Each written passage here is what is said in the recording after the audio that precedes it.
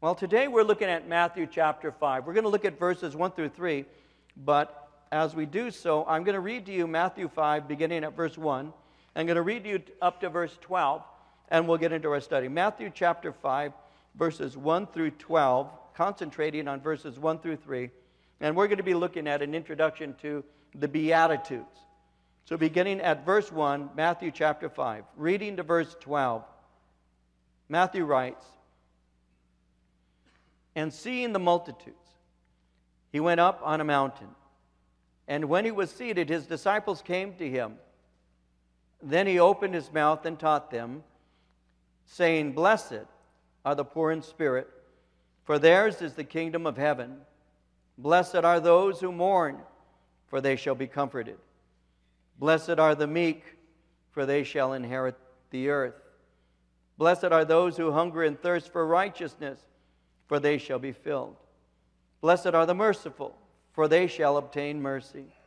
Blessed are the pure in heart, for they shall see God. Blessed are the peacemakers, for they shall be called sons of God. Blessed are those who are persecuted for righteousness' sake, for theirs is the kingdom of heaven. Blessed are you when they revile and persecute you and say all kinds of evil against you falsely for my sake. Rejoice and be exceedingly glad, for great is your reward in heaven, for so they persecuted the prophets who were before you." I'm going to begin this Bible study by asking a simple question, because this is a question I think that is being asked today throughout the United States, perhaps even the world. It's really a simple question. The question is, what is a Christian?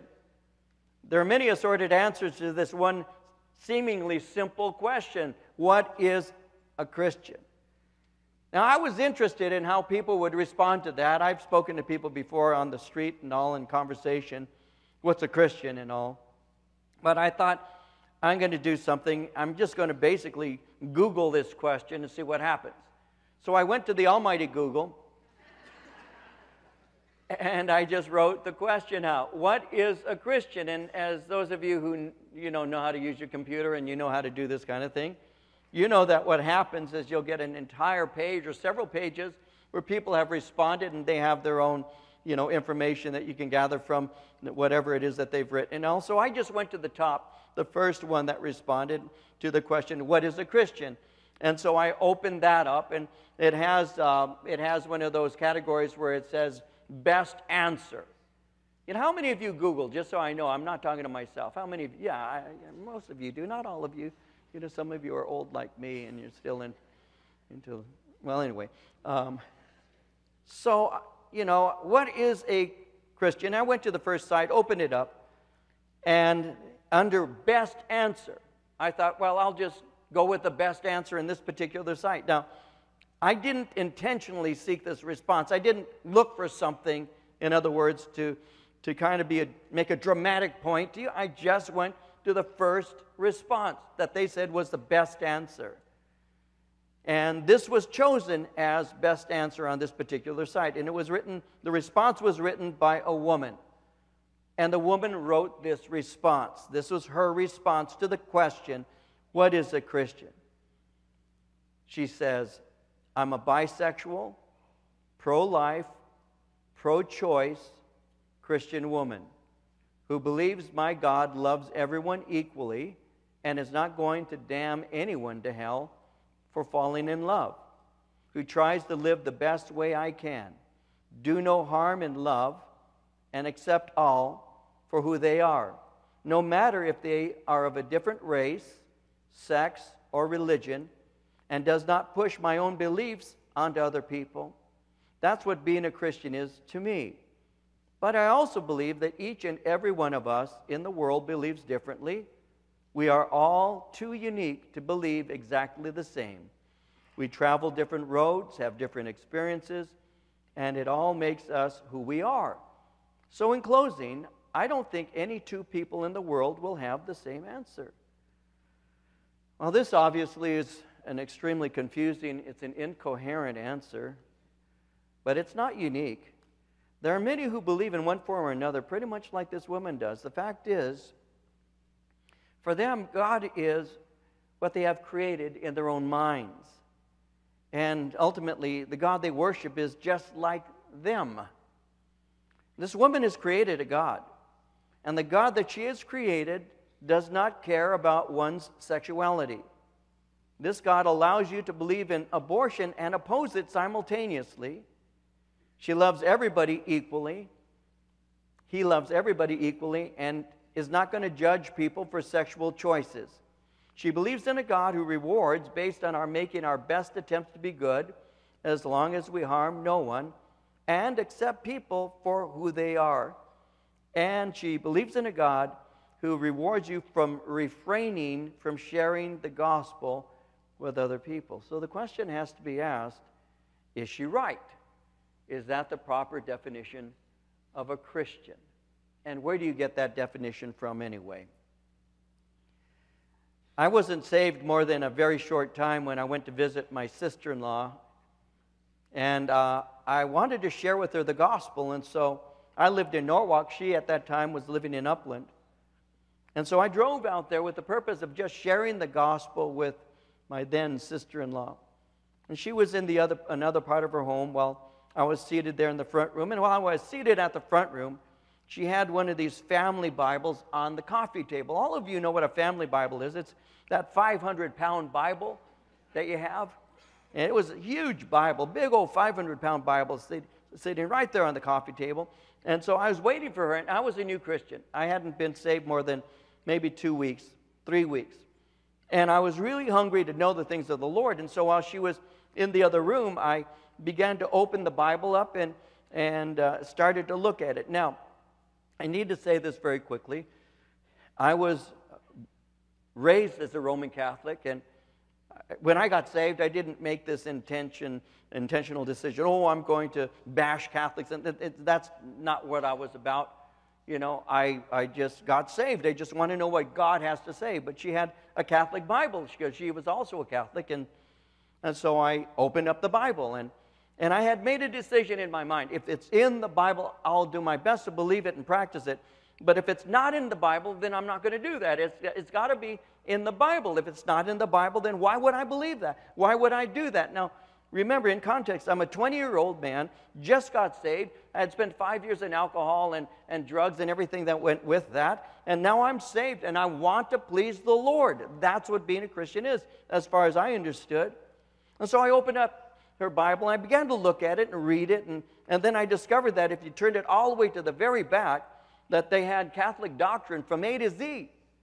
And so there's all of this from A to Z, and I'm thinking to myself, I wonder if the things I've been taught are found in Scripture. I'd like to find the Bible verses that back these things up. And so I looked at the Assumption of Mary. You know, where does it say that in the Bible? And it's not there. It speaks concerning church tradition.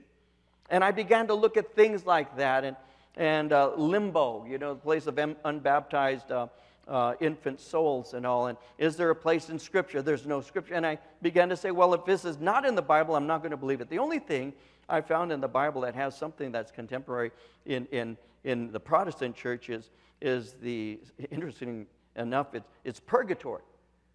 But purgatory for us is junior high ministry. That's purgatory.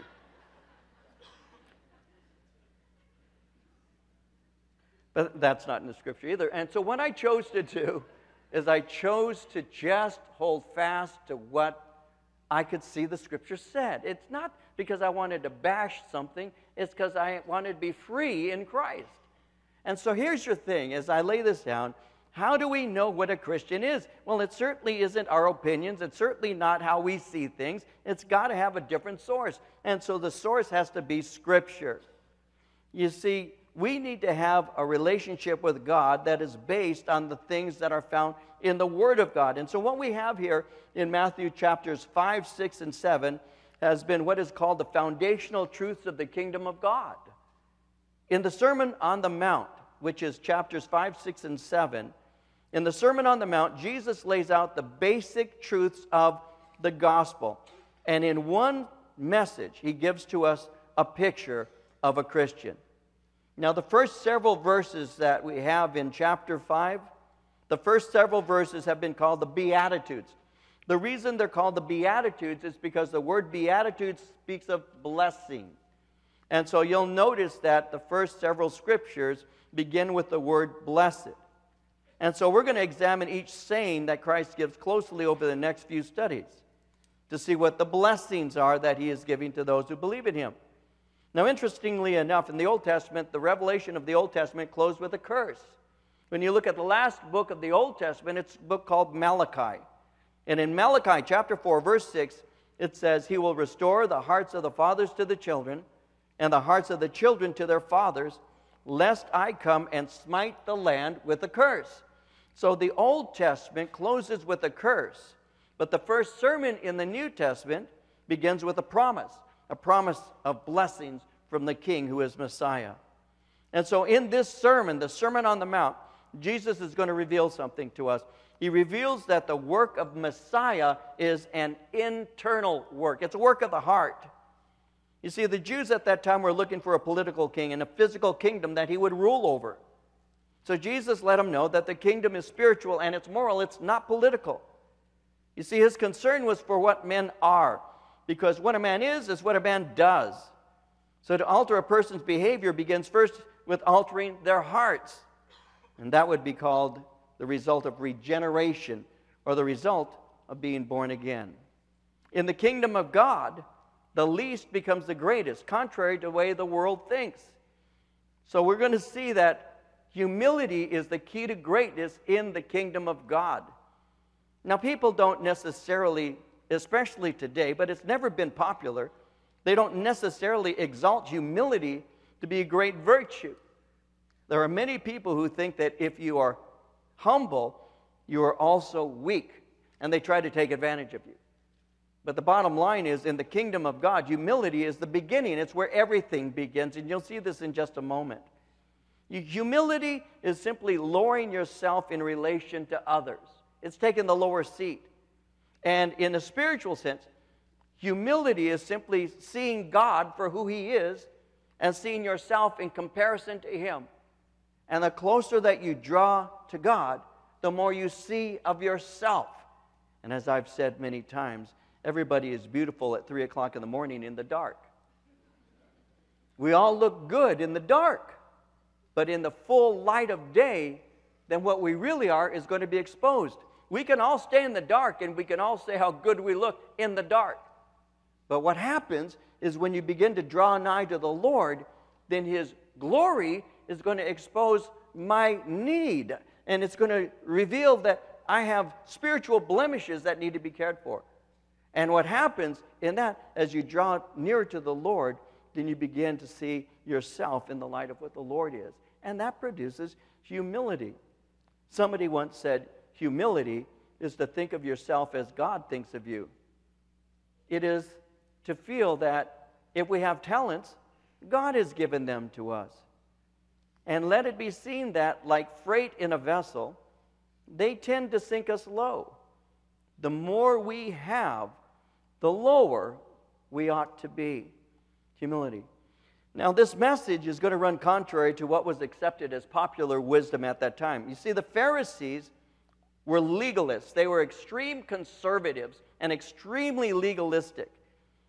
And so they got very caught up with the outward observation of ritual and tradition. So Jesus is going to simply point to them that his kingdom is internal. It's an internal spiritual life, not outward ritual. Then you had the Sadducees. The Sadducees would be considered today the religious liberals. They didn't believe in the supernatural. They actually modified Scripture to suit their own opinions. But Jesus is going to teach them that his is a message for man to follow the ways of God and not their own opinions. Then you had the Zealots. The Zealots were nationalists. They were political activists. They were revolutionaries. They resisted the Roman government. But Jesus was going to share with them that his was a kingdom of worshiping God. And when you worship God, it produces peace, not carnal revolution. His is a message, he's going to point this out, as true righteousness. It's going to be true righteousness, not the best that a man can produce. It's going to be the best that God can do in a man's life. And he's going to be teaching them about true righteousness. And this is what we see in the Sermon on the Mount. And it begins in verse 1 to verse 12 with what is called the Beatitudes. Now, as we begin, notice verse 1. It says simply this: seeing the multitudes, he went up on a mountain, and when he was seated, his disciples came to him. Multitude. The word multitude and multitudes is a very common word in the Gospel of Matthew. He uses those words 42 times. And it speaks of a great amount of people that are showing up to listen to. This is taking place on a mountain. This is up in the northern area. And in that northern area by Galilee, just north of the Sea of Galilee, there were a lot of people who lived.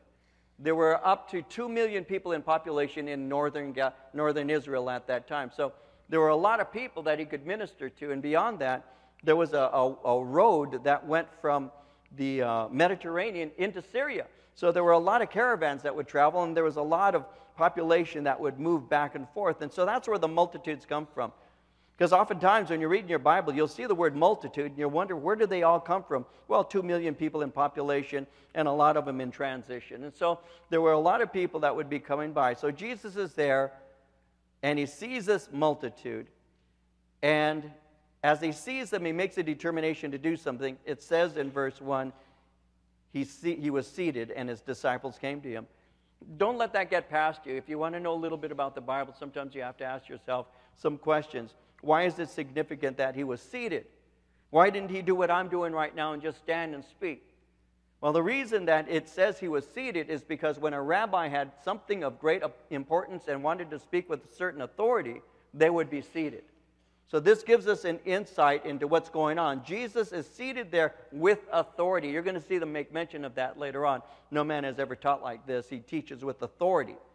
Because Jesus is up there, and he is now seeing the multitudes. He's seated. He has something of great importance to say, and he's saying with authority. And this is what comes out of his mouth. Verse 2, he opened his mouth. He taught them, saying, blessed are the poor in spirit, for theirs is the kingdom of heaven. His disciples, his apostles have come, his disciples, they're all gathered together, the men who will eventually become his apostles, they're all there in a group, and Jesus begins to teach and preach a message. And what he's giving is the characteristics of a Christian. And so the first one in verse 3 simply says this: blessed are the poor in spirit, for theirs is the kingdom of heaven. So his introduction begins by presenting how a person can be truly happy. How can a person be truly happy? I read in a survey, once again I consulted the almighty Google, concerning what makes a person happy. And one of the sites said this. This is the top 3 answers on this site. Family and relationships was the number 1 thing that makes people happy. Meaningful work was the second. And having a positive attitude was the third. Coming in 7th on this particular poll out of the top 10 was religion or religious faith.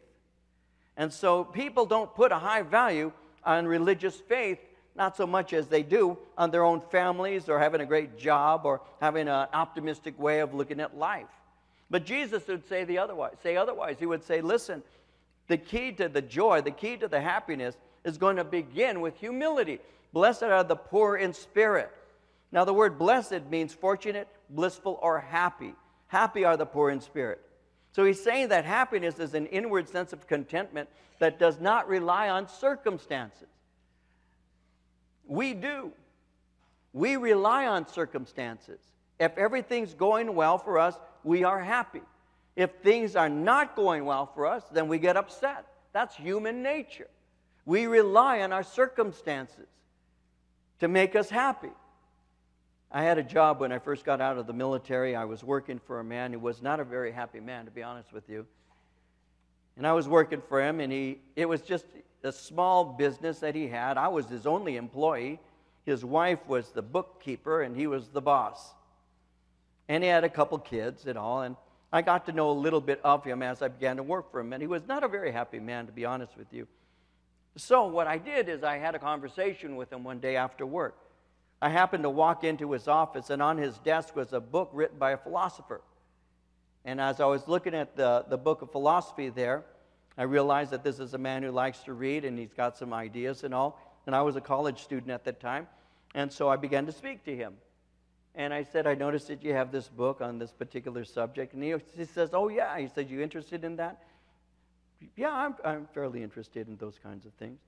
And so he began to speak with me, and he began to speak to me as a college student, and he himself as a college graduate, and wanted to share some things and all. And we had a conversation. And so I finally asked him the question, what makes you happy?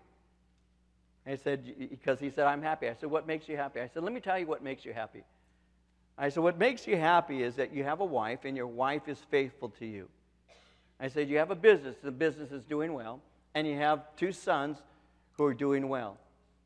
I said, so that makes you happy. I said, the word happy is really the root word for the word that comes from happenings.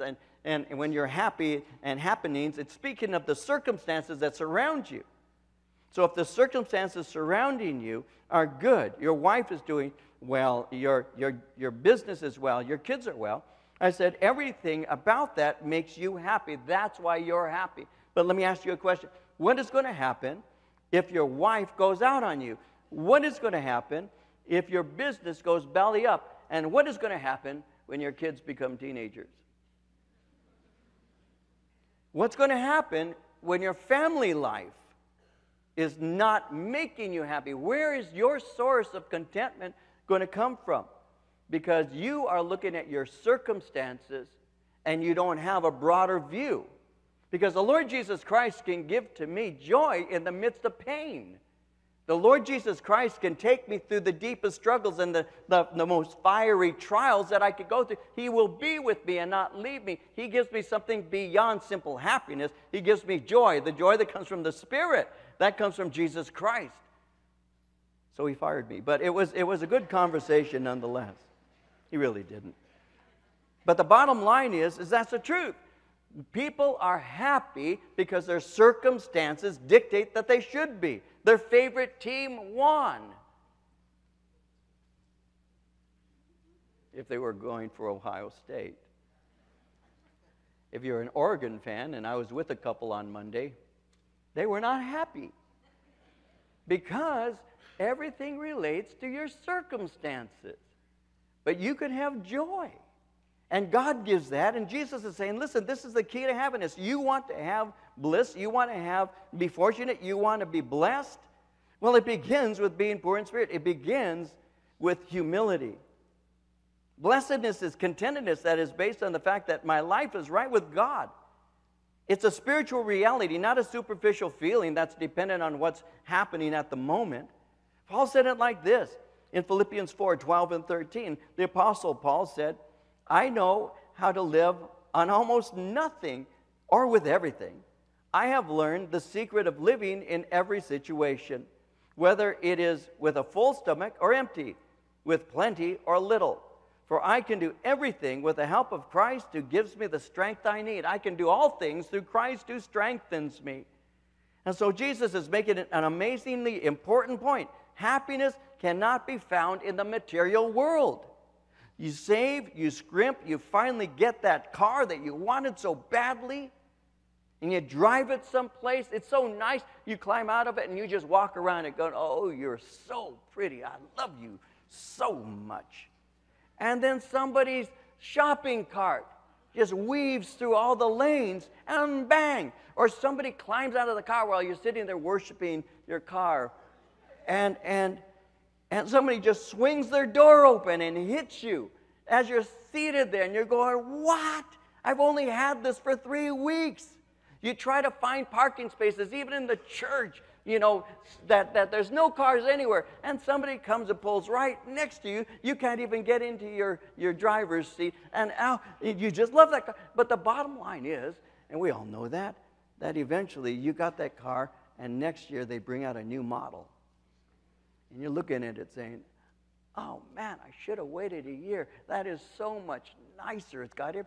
Because material things never do make you happy. It's so true. We all know that, yet we don't.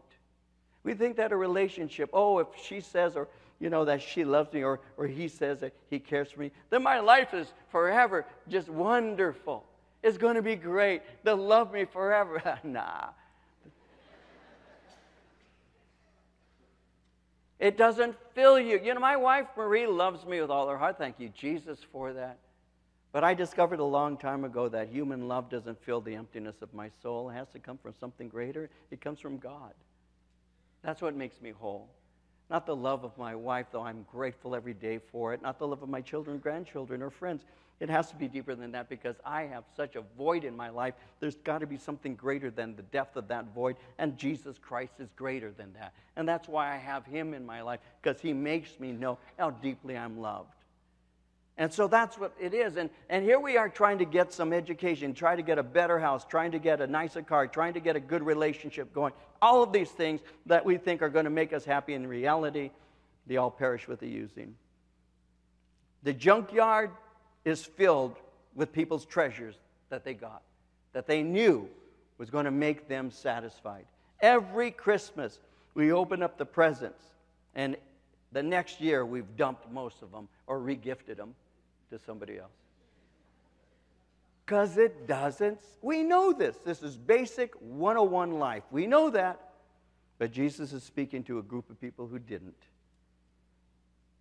He's saying happiness cannot be found in the material world. A.W. Tozer once said, Christians have every right to be the happiest people in the world. We do not have to look to other sources, for we look to the Word of God and discover how we can know the faithful God above and draw from His resources. You see, it's not that physical and emotional needs are not important. Of course they are. We need food. We need clothing.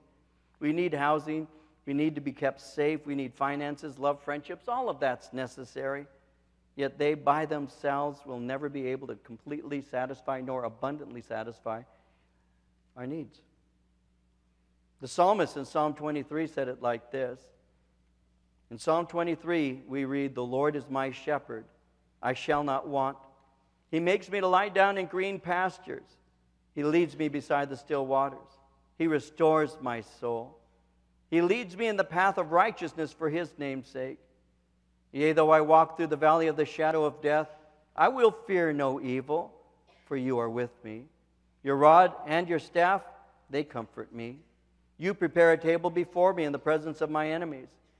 You anoint my head with oil. My cup runs over. Surely goodness and mercy shall follow me all the days of my life, and I will dwell in the house of the Lord forever." Now that's the secret to contentment. That's the secret to being blessed, is a relationship with God through Jesus Christ. That is why Jesus would begin by saying, "Blessed are the poor in spirit." Blessings begin by recognizing that you cannot make it on your own. They begin when you realize that you need His help. When He says, "Blessed are the poor in spirit," that word poor speaks of shrinking or cowering. It speaks of cringing. It's a picture of someone crouching in a corner and your hand is out and you're begging. That's what the word poor speaks of. So He's saying, happy are you when you recognize your spiritual poverty. Happy are you when you realize that you are lost and destitute. Blessed are you when you recognize your utter dependence on God. Blessed are you when you stand empty-handed before God in total need of God's grace. Blessed are you when you understand that without Him you are nothing. It's like what He says in John 15, verse 5, "I am the vine, you are the branches. If a man remains in me and I in him, he will bear much fruit, for apart from me you can do nothing." Dependence on God. Blessed is the one who understands that. Blessed is the one who doesn't see humility as a weakness. Blessed is the one who understands it's the key to greatness. Blessed is the one who understands that you can't do it on your own, that you need help. He puts that virtue first because humility is the foundation of other graces. Proverbs 29:23 says, "Pride ends in humiliation, while humility brings honor." So the poor in spirit realize that they don't have a right relationship with God, and as such, the poor in spirit comes to God as humble beggars, humbly seeking His forgiveness. And until we understand how unworthy we are, we will not understand how worthy He is. Americans have a tendency of lowering God and raising up men. They lower God and they raise up men. That's what we do as a society. because we don't understand how great our God is. We don't understand as a nation what an awesome, majestic God we serve and worship. In Luke chapter 18, verses 10 through 14, Jesus gave a story illustrating that. He said, 2 men went up to the temple to pray, one a Pharisee, the other a tax collector. The Pharisee stood and prayed thus with himself, God, I thank you that I'm not like other men, extortioners, unjust, adulterers, or even as this tax collector. I fast twice a week. I give tithes of all that I possess. And the tax collector, standing afar off, would not so much as raise his eyes to heaven, but beat his breast, saying, God, be merciful to me, a sinner. I tell you, this man went down to his house justified rather than the other. For everyone who exalts himself will be humbled, and he who humbles himself will be exalted. Humility is the key. God has a way of humbling us, doesn't he? I mean, everyone in this room who knows the Lord understands his humbling hand. All of us do. God has humbled me. He humbles me pretty much almost every day, if not every day, pretty much every day. In one form or another, he has to bring something into my life to make me dependent on him and to help me to realize that without him, I'm nothing. In ministry, I can still remember one of the first lessons that I can remember that really impacted me and that I could use as illustration was when our church was fairly young, over 30 years ago now. A friend of mine, Raul Reese, was going to Albuquerque. I have family in Albuquerque, New Mexico. And Raul was going to go to do some ministry there, and I was speaking to him. And I said to Raul, I'd like to go with you when you go to Albuquerque. And so he said, of course, you're welcome. And so I went with him. And when I went with him to Albuquerque, it was at the Kiva Auditorium in Albuquerque. Some of you may have heard of that or been there, at the Kiva. There we were. And Calvary Chapel of Albuquerque was putting on an outreach, and Raul was going to be sharing. And so I happened to go with him and some other guys. And there I was seated out in the audience, and I was talking to a couple of young ladies who were seated on my left. And off to my right was my family that lives there in Albuquerque. Off to my left were two young women that I began to engage in conversation, just having a visit with them. And as I was visiting with them, Raul came out. And when Raul came out, he said, basic things, it's great to have you here and all. I'd like to introduce you to some of the people who came with me on this ministry trip. And so I'm sitting there next to these girls, and I'm thinking, oh, he's going to have me stand up. And when I stand up, are they going to be impressed that I'm with Raul in the ministry? That's a true story, true story. I really thought that. Oh, they're going to be impressed, man, when I stand up. So Raul says, I'd like to introduce you to Gary. And my friend Gary stands up and waves, and everybody claps. I go, oh, they're clapping too. This is really cool. Then he has his brother Xavier stand, and Xavier waves, and he has somebody else stand, and I'm just waiting. And he never mentions me. He never mentions my name. I just sat there. And the Spirit of the Lord spoke to my heart, oh, you are so important, aren't you? They're really impressed, aren't they? I was just so humiliated. I felt so bad. But the Lord, God, you're too much. You know my ego. You know my need for attention. You know all of those things. And you shot me down like a dog in the street. Thank you, Lord. I'm telling you, though, the Lord has humbled me in so many ways for so long, and he is faithful to do that. But it's a key. It's an important aspect. Instead of having to always be right, there are people who have lost their families because of pride. They've lost their wife. They've lost their children. They've lost everything. They lost their job. They've lost everything because of pride. And God has been wanting to teach us that's the key. That's the form. You need to know that you're dependent on me. I'll help you through these things. But you need to understand that. You can't save yourself. As much as you'd like to, you can't save yourself. You have to humble yourself. And then God says, and then I will lift you up, like it says in James 4:10. Humble yourselves in the sight of the Lord, and he will lift you up. Depend on Him. It's so basic, and yet it's so hard, and that's why it's the first. If you think you could do it on your own, you will fail. My granddaughter Stella is a little over 2 years old, and she likes to do a lot of things on her own. You know, if she wants to climb up and down stairs, she wants to do it on her own. You reach down to help her. She doesn't want your help. She can do it on her own. And so I, as a grandpa, I'll be right next to her, and I don't want her to fall. But there have been times when she was doing it on her own, and she did fall down, because that happens. But then you reach down, no. You know, she gets real like, no. You know, she's like her grandma, and, no. Can I help you? But after she fails enough times, it's always true. I'll finally say, do you want Papa to carry you? And then she'll just reach up. And I see myself in that, because I try to do it on my own. I've got the ideas. I've got the stamina. I can do this. I don't need help. I can do this. I don't need anybody helping me. I can do it on my own. That was my attitude for all my young life until I got saved and even into my salvation. I went to Biola. I owed them $1,000. I had to quit school. I had to go to work. But I owed the school $1,000. I didn't have any money.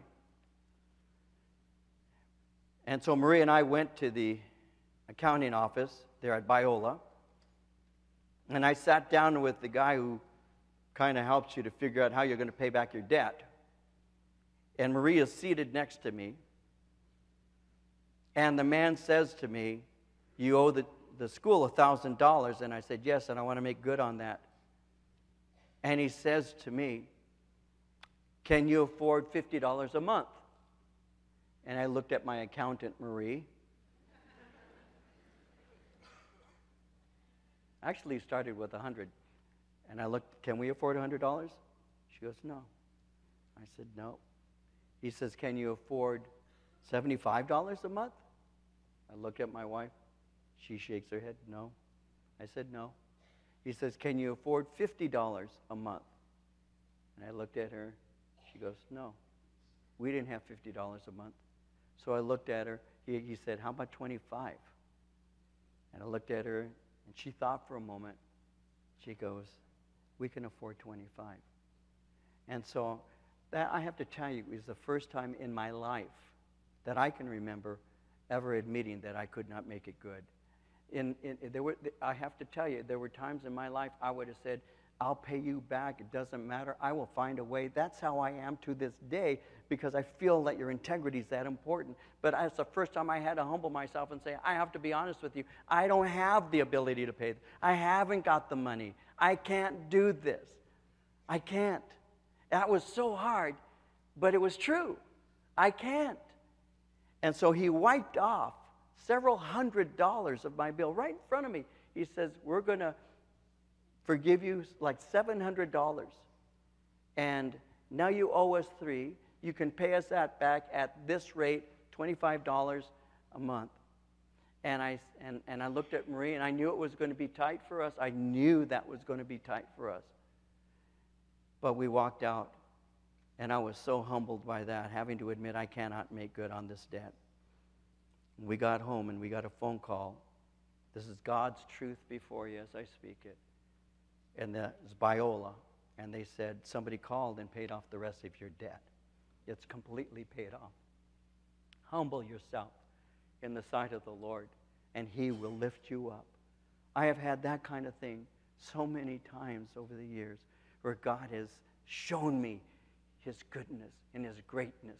But you humble yourself. God, I can't do it. It's not that I wouldn't do it. I want to do it. I want to be honorable. I want to have integrity. I want to pay my bills. I don't want to be one who relies on others. God, you know that. But I can't do this. Well, if it's true with my debts, how much more so with my sins? I can't pay them back. There's no way. I'm not good enough. I could not do good for the rest of my life that would in any way equal or surpass the evil that I've done in my life. I need help. And so Jesus says it. Blessed are the poor in spirit. The ones who understand that they can't, that they need help, the ones who are crouching in a corner with their hand out begging for help. He says, blessed is that one. So what do? Well, we need to remember that humility isn't something we create for ourselves. It's actually the work of the Holy Spirit in our lives. See, if you could work to make yourself humble, then that's not real humility, is it? I had a guy I knew when I was first saved, and he got saved shortly after I did. He was older than me. He was an older gentleman at that time. I was 20 years old, and he was probably in his 40s. He was an ancient man. And but he used to brag to me about all he was doing for the kingdom of God, and it got tiring. And one day he was in my parents' kitchen, and I was speaking to him, and he was boasting again of the accomplishments that he had performed for God and all. And I said, humility is a good thing in the kingdom of God. You realize that, don't you? And he said to me, humble? Humble? He said, I am humble. He said, I'll never forget this. I am the most humble man you'll ever meet. So he was proud of his humility. It made no sense then. It makes no sense now. And so what we need is humility, and that comes by us realizing it's the Holy Spirit who does that work in us. He convicts us, and He brings us to our knees. And we humble ourselves. We take our eyes off of ourselves, we put our eyes on Him, and then we pray that God will purify our heart, like it says in Psalm 51:10, create in me a clean heart, O God, renew a right spirit within me. And by coming to God in humility, Jesus said, the kingdom of heaven becomes yours. Jesus opened up the gates when He died for us, and He invites us in. It's like what He said in Matthew 11:28-30, come to me, all you who are weary and burdened, I will give you rest. Take my yoke upon you and learn from me, for I am gentle and humble in heart, and you will find rest for your souls. For my yoke is easy, my burden is light. Come to me, all you are weary and heavy laden. I will give you rest. We humble ourselves as we come to Him. And it's been said, if you lay yourself at Christ's feet, He will take you into His arms. Humble yourself.